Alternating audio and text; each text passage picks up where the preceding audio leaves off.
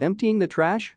In response to online rumors, Dave Portnoy revealed that he had a private meeting with Rachel Leviss. Fans of Vanderpump Rules have been talking about it a lot since the founder of Barstool Sports split from Silvana Mojica. Unexpectedly, Dave became quite agitated over the subject and called Rachel a trash bag. Although there are ongoing speculations around Dave Portnoy meeting with Rachel Leviss, he's setting the record straight. The 46-year-old was dating model Silvana Mojica since March of 2021 until they called it quits this month. People began saying that the Barstool Sports founder was spotted with Rachel weeks ago in Cary, Illinois. Dave was in Cary on October 27 filming a video reviewing Uncle Jerry's Pizza Company. Sources report that the Vanderpump Rules star was seen at Conscious Cup Coffee Cary that day, where she took selfies with several fans. When asked if there was any truth to the gossip about his meeting with Rachel, Dave did not hold back.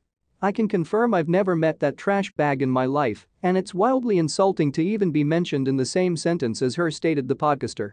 Dave added, "It's kinda wild when I just had a breakup, which is hard enough to go through without hearing that lady."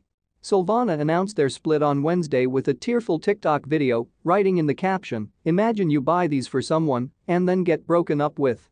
Rachel decided not to return for season 11 of Vanderpump, but the show's producers have admitted that they would have liked to see her come back. During a Spilling Vanderpump Tea with Bravo producers panel at BravoCon, executive producers Alex Baskin, Jeremiah Smith, Natalie Neurotter, and Shiana Mix opened up about Rachel's departure from the show. Shiana explained that she was very excited for Rachel to tell her own story during season 10 after she ended the engagement with James Kennedy. "Coming into this past season, we were very excited for her.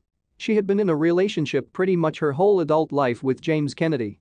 We saw that relationship, I think you all saw it, it was not the most healthy relationship," Shiana said during the panel. "We were really excited for her to be herself. For her to spread her wings and be who she wanted to be, not be James' girlfriend," she added. Despite what happened between the former pageant competitor and Tom Sandoval, the Bravo producers still have love for Rachel. "I understand that those were the things that were articulated, but I will say that this team has loved her." Thanks for watching.